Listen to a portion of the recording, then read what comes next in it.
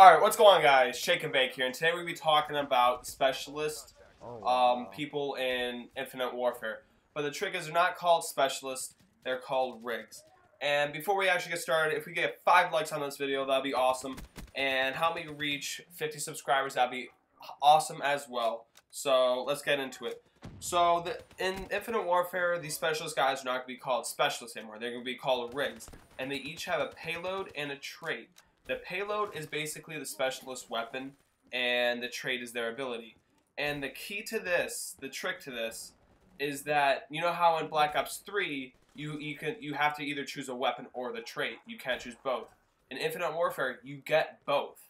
So we know the 6 specialists, rigs, sorry. And the first one is called Phantom, and he's basically a marksman.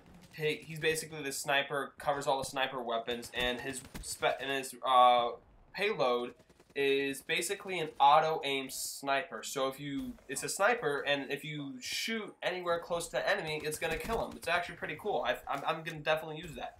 And its ability is camo. The second rig is called Synaptic. He's basically a close quarter combat type of guy, and we don't know his payload, but we know his ability. And that's every time he gets a kill, he gets an extra boost of speed, kind of like Cranked on Call of Duty Ghosts.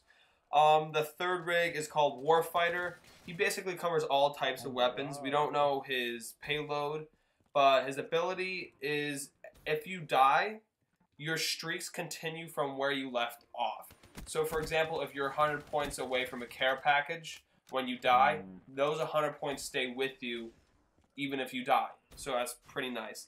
The fourth type of rig is called Striker. He's basically squad support, kind of helping all his teammates out. We don't know his weapon or payload at all. Sorry, weapon or trait. That's kind of interesting. But the fifth type of rig is called FTL. He's basically an assassin and stealthy type of dude. Kind of like Reaper in Black Ops 3. He uses the Ripper and camo. But the only problem with this is that we also do not know his payload or trait in Infinite Warfare yet.